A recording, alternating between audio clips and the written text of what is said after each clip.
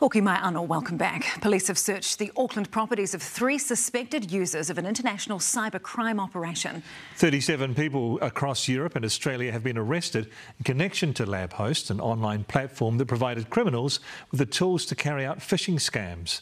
Zane Small has the latest. A dawn raid in South London as police move in on the ringleader of an international scam operation. You have been identified as involved in LabHost, an online phishing platform. Europol coordinated 70 simultaneous search warrants across 19 countries. 5 arrests were announced by the Australian Federal Police. The AFP alleges the platform, known as LabHost, was being used by cybercriminals to steal personal credentials from thousands of victims around the world, including more than 94,000 people in Australia.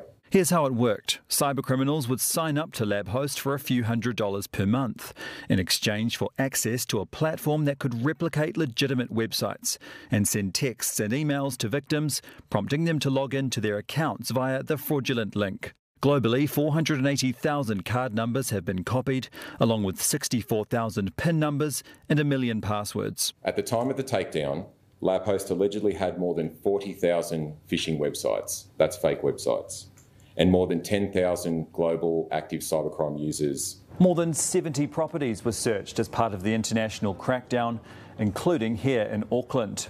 Under Operation Camperdown, New Zealand police identified 3 suspected users of LabHost and seized a number of documents, computers and other digital devices. Police aren't ruling out arrests here. Phishing is a significant problem in New Zealand. Currently, CertNZ has processed around 20,000 phishing indicators in the last 6 months, and we know that's only the tip of the iceberg. New Zealanders are being urged not to underestimate the sophistication of phishing operations. Just stopping and thinking before you click on links and verifying with banks and telcos before you enter your personal information on forms. But at least people can rest assured the LabHost website has been seized, along with the suspected scammers behind it.